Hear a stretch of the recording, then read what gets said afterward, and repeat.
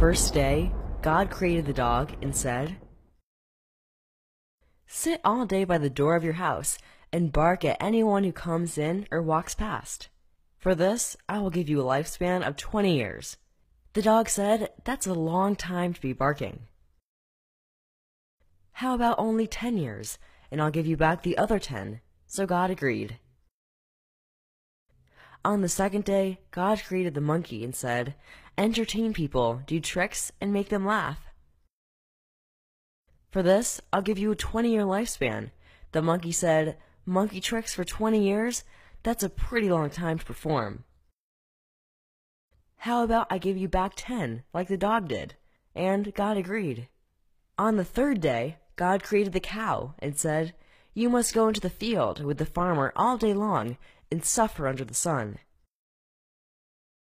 Have calves and give milk to support the farmer's family. For this, I will give you a lifespan of 60 years. The cow said, "That's kind of a tough life you want me to live for 60 years. How about 20, and I'll give you back the other 40, and God agreed again. On the fourth day, God created humans and said, "Eat, sleep, play, marry, and enjoy your life. For this, I'll give you 20 years. But the human said, "Only 20 years? Could you possibly give me my 20, the 40 the cow gave back, the 10 the monkey gave back, and the 10 the dog gave back? That makes 80, okay?" "Okay," said God, "you asked for it."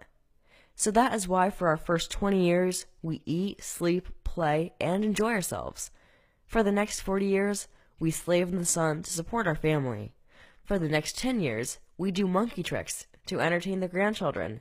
And for the last 10 years, we sit on the front porch and bark at everyone.